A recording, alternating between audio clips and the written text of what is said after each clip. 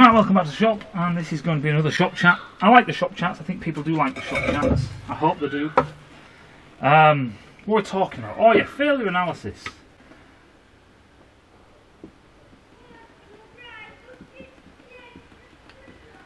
Analysis. That's how I always remember how to spell that. So, licking windows. So someone says, Matt, can you do a series of videos, or a video, or whatever? And yes, I can. Can we do a series of videos on failure analysis? You know, he did say it was very interesting watching your video, blah, blah, blah, blah, blah, blowing smoke up my trumpet. But he did say, is there a way, or can you tell us pointers of how to work out stuff ourselves? Yeah, cool. Let's do that. We'll use the R3 as an example because it's fresh in everyone's minds. We're not going to talk about how stupid they are or anything shit like that. Whoops. But yeah, so what we're going to talk about is we're going to talk about failure analysis, and there are some pointers I can give you. I'll try and make this not so much engineering FUBU fucking, you know, words that people don't understand. Just try and make it quite simple. So, you have a problem. Let's just say, to boost the business of our company, we are going to try and build an engine, an R3 engine, to try and impress the world so people come to us because we look fantastic. Unfortunately, because of our short-sightedness and because we don't know what we're doing, we blew it up. Which is fine. Let me make it blatantly clear. Blowing stuff up is awesome. It's good fun. It's costly, but it's good fun. And if money wasn't an option, it would be just all fun.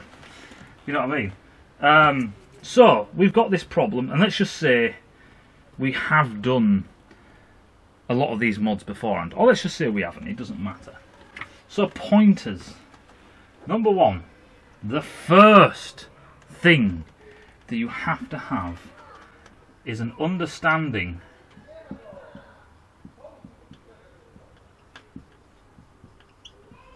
of the process, which is mainly what these videos are about. Basically all my videos, stuff like that, apart from saving people money and taking the piss out of people, it's understanding the process. Now, it's quite easy for us in this respect because we invented these things as a race. We invented these engines. If something is that way, you know, especially nowadays in the modern times, if something is that shape or they've put that there for that reason, you know, someone's done it for a reason. This thing wasn't dug out the ground, we didn't find it on the dark side of the moon.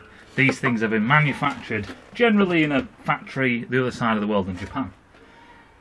So people have intentionally done these things. When you make things in CAD, for example, just say if you use SolidWorks or something, it is a blank sheet, right? There is nothing there. That computer will only do what you tell it to do, and the machines will only make stuff that we've told it to make. The tolerances and clearances are all down to us and how much money we throw at these machines and these processes. When I say understanding the process, I don't mean you have to understand how they designed it and how they manufactured it and what it's made out of and why they chose their materials. What I mean is, you have to understand how a 4-stroke cycle works. You have to understand which way your coolant comes in and out.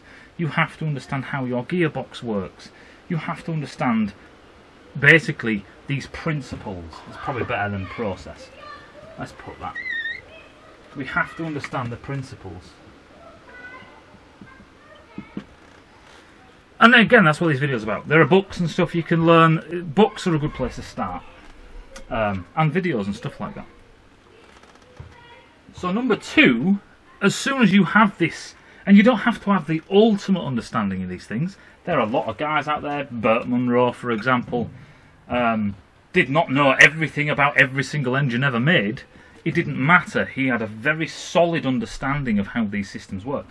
But not only because how these processes or principles were defined, not just through book learning and college and maybe university or whatever, but also through experience.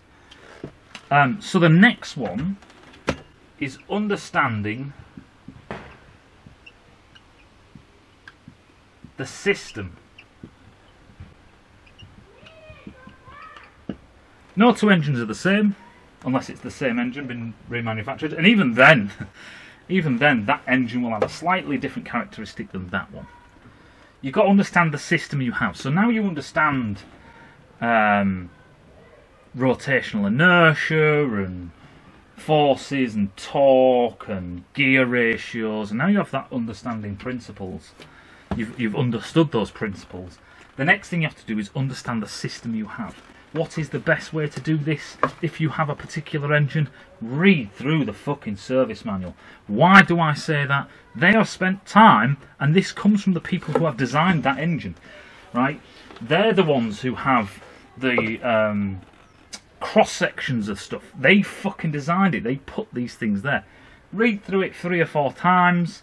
If you're generally practiced in this stuff, then you can read through it once or something. But it is a very good idea to read through the service manual, especially if you don't understand the system.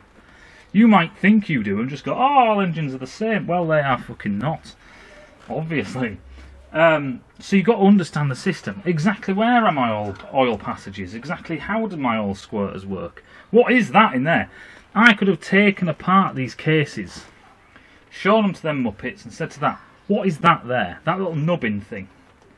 That little nubbin thing's got a bolt in it and it's got a little gasket, I think, a little O-ring. I'll be like, what is that? And if you go, I don't know, well then you don't understand the system. Stop trying to upgrade it and fuck around with it.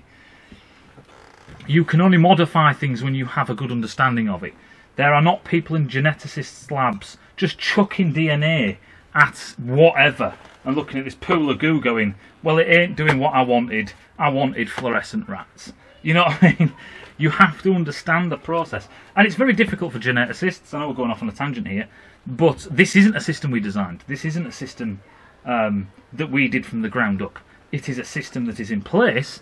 I'm alive, you're alive, we're here. It's trying to backtrack and understand that system. And it is such an overwhelmingly complicated system that we're trying our best. And this is why fuck-ups, and this is why the things the doctors still say, we are yet to understand this. And they say that word. We are yet to understand the principles of how this works. The functionality, the processes, the chemistry, and how these have knock-on effects with other things. This is why we still do drugs testing with new drugs, even just for fucking headaches and stuff like that. They cannot say this will not make anyone ill. We cannot say this will not, someone isn't allergic to this, because it's just too much of it. It's a massive, complicated system, is DNA and stuff like that. Jesus knows, I don't know why they don't ask him. But, yes, so now you understand your system. This one, well no, these two, you have to understand how these things work. There's no point looking at something and going, I don't know what that's there for. So if you don't know what that's there for, you don't understand the principle of it, then how can you possibly work out what's wrong with it? Because you're looking at it, it might be broken, there might be a bit missing. You look at it and go, when you look at crankshafts, there are bits on crankshafts that look like they've been sheared off, snapped or broken. And you look at it and go, is there something missing? Was there something there before? You know, you have to understand the principles and you have to understand the system that you have. So now that you have that, let's talk about specifically how I came to one of the conclusions, because I must say that it isn't the answer, it's a possible answer. And I chose that because it was so abstract and not obviously in your face. With the limited information that I have or we have by watching those videos. So, where do you start with all this? Well, you look at the failure itself. That's the first thing. The failure itself. What is it? We're lucky in this case because we have 2 pistons, 2 cylinders that are in the same system attached to that one crankshaft.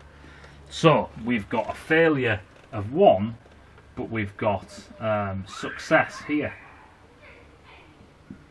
That doesn't mean it wasn't failing or it wasn't going to fail, or we never make assumptions. That's the other thing.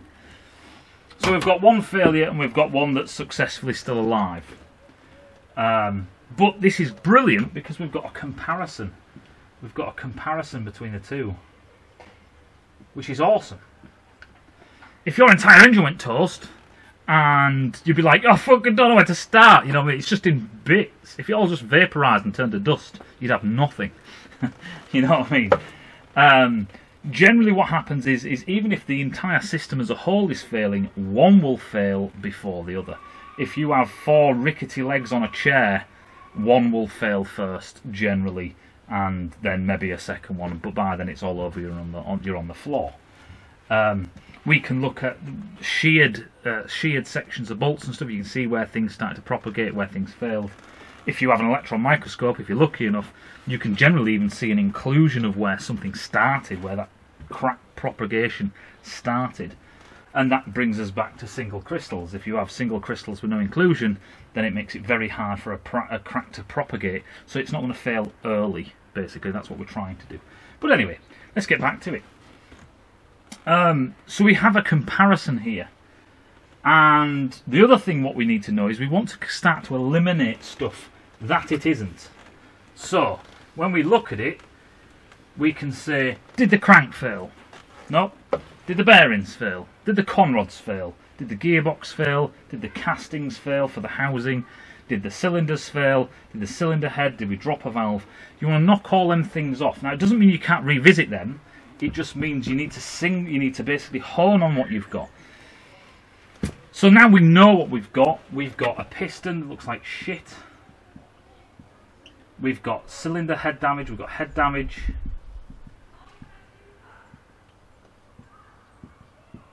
We have rings that are probably not in the best state ever.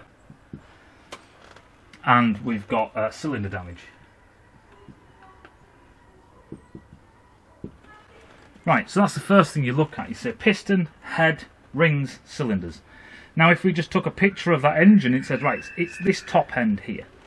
Right, so then we look at the environmental conditions. What are the environmental conditions in this? It's hot. It's reciprocating.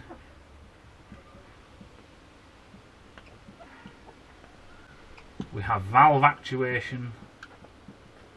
Valve lift. Let's put the valve lift because the valves are lifting. But on the other side of that, we also have an oil system. We have a coolant system.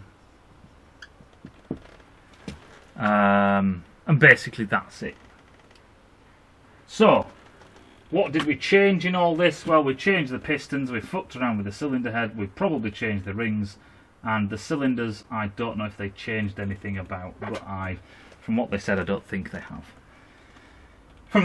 From this side, it's hot, obviously it's a heat engine. Reciprocation, that's the way it should normally work. Valve lifting, valves are fine. Oil is to remove some of this heat, and the coolant is to remove some of this heat. What's our actual damage? Our actual damage looks like a structural failure of the piston.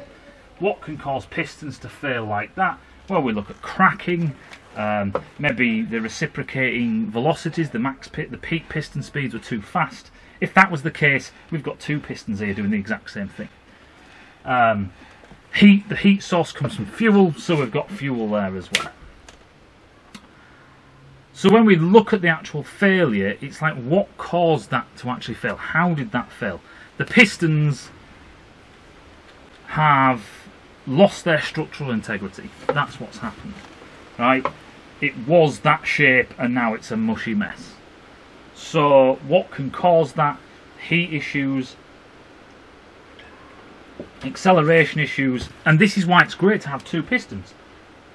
It's great to have 2 pistons because if it was something that was kinematic, if it was something that was kinetic, let's just say, not kinematic, if it was kinetic, just basically from the motion and movement, then we should see that both pistons do the same thing because they are both rigidly attached to the crankshaft.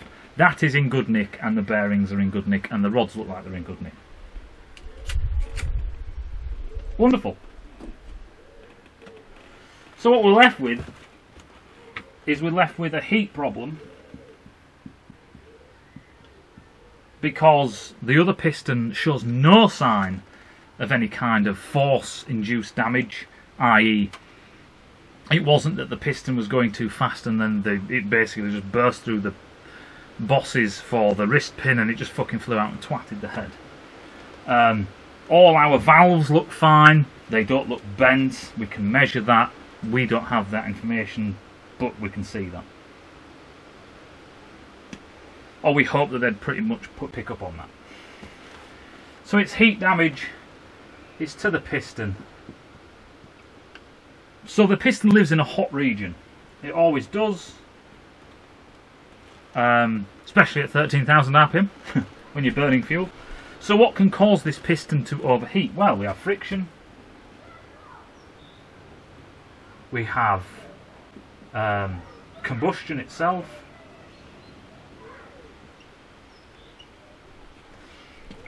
So what we want to look at is we want to look at what negates these, and what negates these is coolant, oil, and our fuel.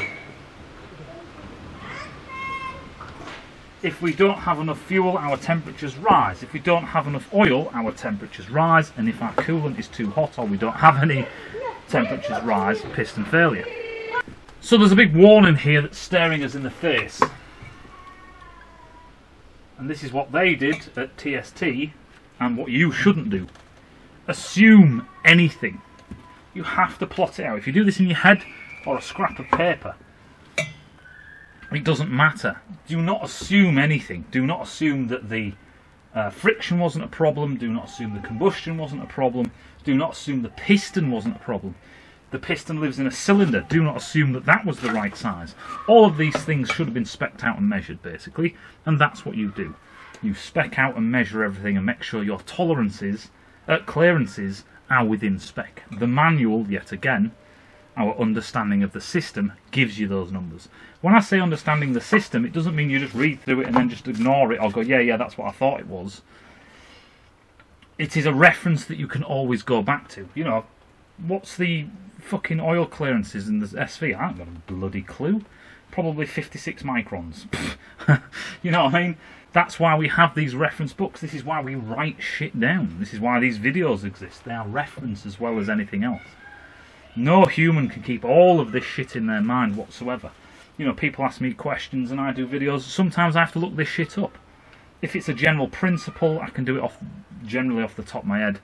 But there are a lot of times where I have to look at images of R3s and stuff like that and see where the feeds are, see where these things are. So don't forget, never assume anything. Never assume that the piston was the right sizes.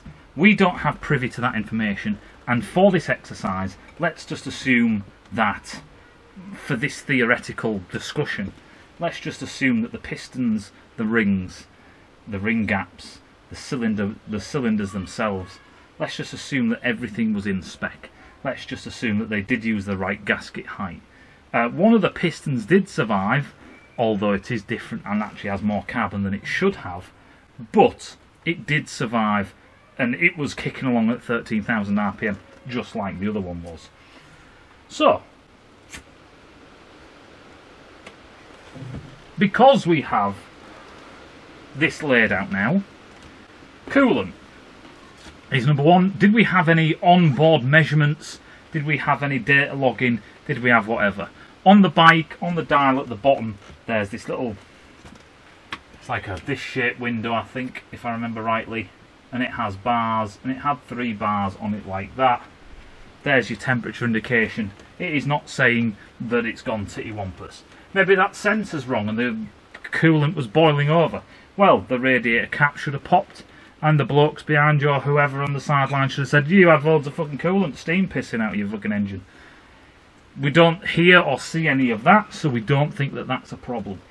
Is the pump up to scratch? Well, if that temperature indication can be trusted, which I don't think I can't see really why it shouldn't be, but you would test that as well. Like I say, don't assume that it's correct. If this is your engine and you're doing a failure analysis on your own kit, don't assume that that temperature sensor works. And in the manuals, again, reading the manuals, if you don't know how to test it, it shows you how to test it. Link it up, stick it in, same with your thermostat, stick it in some hot water, see what reading you get with your multimeter out of it. The manual even instructs you how to test every single component. Again, understanding the system. So let's just say our coolant, as far as we understand, is good. So that leaves us fuel and our oil systems. From what videos I could see, and I showed you that close-up of the 202 sensors that they had, someone did ask, maybe the ECU didn't understand the 202 sensors. That was not part of the ECU system, that was plugged straight into the dyno, as far as I understand. Maybe I'm wrong there, but I would imagine that they've got 2 gauges on there. They were pretty much reading about the same. Like I said, they have to be wildly out for it to really be a problem. And as you could see on that dyno run, when they run the dyno run and when they shut the throttle, when they do the run and then shut the throttle, you saw the O2 spike and go right up into the red. That's saying, fucking hell, there's loads of oxygen. That's because the engine's turning, which means the valves turn. If you cut the fuel, air is going in and air is going back out into your exhaust system. So them readings will peak up, spike out like a motherfucker, because it's just, wow, shit, loads of oxygen.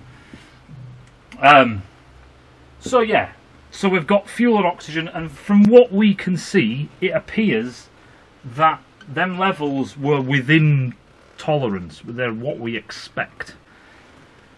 So that leaves our oil. It also leaves friction. Well, these two are intertwined with each other, like so. The combustion itself is obviously what killed it. If there was no combustion, there would be no heat. There would be no problem. This does not rule out that our air-fuel mixtures aren't incorrect. Like I say, the problem with O2 sensors is they are a indirect measurement. They are a what's the fucking word? I forgot it already. An inferred measurement. You are not measuring your air-fuel ratios. That is calculated by our engine. Takes in how much air is going in, what temperature that air is, what pressure that air is at, because that gives it the density, and then it adds fuel accordingly.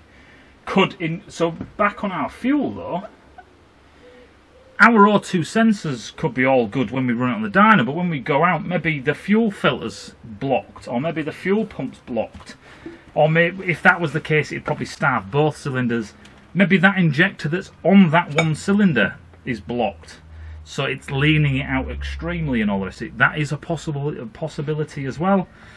The way to test that is onboard diagnostics with your O2 sensors as the bike actually failed. This is why data logging is basically a really good way of testing these things. And why MotoGP go to such extremes of having data logging on board, so when something fails, they've got 2 weeks to sort this shit out. So they want actual race data. But again, let's just assume that that's okay. But these are all avenues to look at. So injectors and the flow of the injectors, injector flow, AF ratios. The problem is the engine's now toast, hence why onboard data logging would be excellent here. If that nozzle was blocked, like I said in a possibility in my thing, in my video, then your oil pressures probably are. Your oil pressure might spike ever so slightly because now it's going through one nozzle instead of 2. That's a restriction, so your oil pressure might have crept up. But you would have to have data to compare that against. So basically a race where it didn't go, where it didn't pop and it survived, versus the day that it did. But the other thing we've got is dimensions, idiot. Dimensions are your piston ring gaps, dimensions are your pistons, dimensions of your cylinders, stuff like that. Because this came from a used run bike, I'd imagine that the cylinders are pretty good because they come from Yamaha. The pistons could be out of spec. Let's just hope that they're not, because then you've got a real problem. Your tolerances on how wide your pistons are, stuff like that. The fact that the bike run for quite a while makes me think that that wasn't the case. What would be excellent as well is to get an endoscope and stuff it down your piston, down your spark plug hole, and check out what's going on. Look at your spark plugs. One of the main things I wanted to see was the underside of the piston. With a piston that's fucking hell. With a piston with a piston that's running fine, the underside of the piston should look like this. Basically silvery, not too much of a problem. I like this one. The underside, the light's shite in here, but you'll get what I mean. What I wanted to see is the very little oil that is splashed up there from the crankshaft flinging oil out everywhere. Did it burn on the underside of the piston? I wanted to see the underside of the piston. That basically, if the piston's really, really hot on top and it's really goldy, there's hardly any carbon on top of there, but the underside of the piston showed signs of burning oil, it means that the oil that was splashing on the bottom wasn't enough to cool it, and the residual oil that was there has just been cooked to a crisp. If you see black on the underside of the piston, you know, that's a good indication of what happened. So the next thing you could look at is the cylinders. Again, something else we didn't see, which is a shame. What I wanted to see was the bottom of the piston, the bottom of the cylinder. So you have a cylinder like this, it's not sleeved, I'm just, you know, whatever.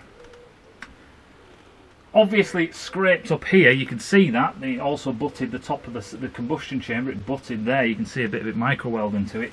I wanted to see down here, was it still scuffed all the way down, and was there signs of wear all the way around the actual piston? If that's happening, that means that this cylinder doesn't have any oil, and it's just rubbing the entire bloody cylinder. Now what you'd expect is a lot of wear here, and then less and less and less, but you'd be able to see things when bits scrape, they'll be dragged all the way down.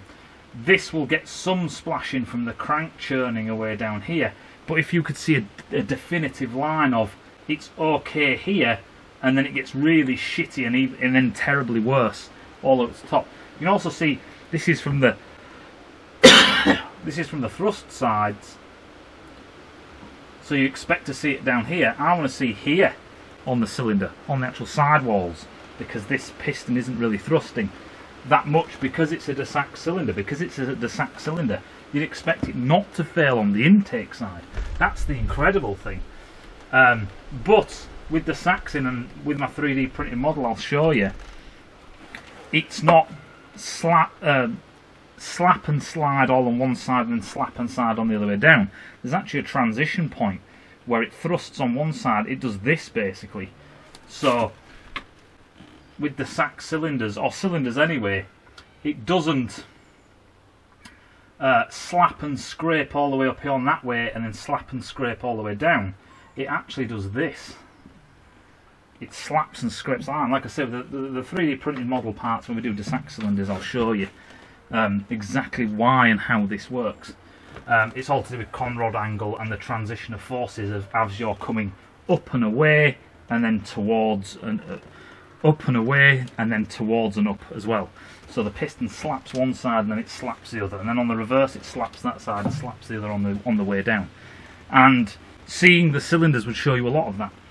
The moral of the story is with this is that if you have a failure, before you go on, if you are like they are, quickly get these parts out.